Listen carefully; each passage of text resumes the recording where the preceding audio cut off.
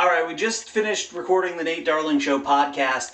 Little different show tonight. Larry had quite a headache, so he couldn't make it to the show. He was actually laying down in his office at work. He couldn't even go home. His head hurt that bad. So we carried on without him. Our friend Nick Pettigrew came in, talked about his show coming up called Critical Hit at the Sacramento Comedy Spot. It's on Friday the 13th.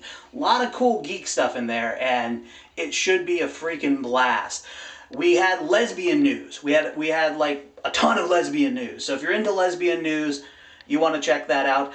We had the gentleman's rant. We got a little bit of that from the guys there. That was fantastic. I love the gentleman's rant about the gym.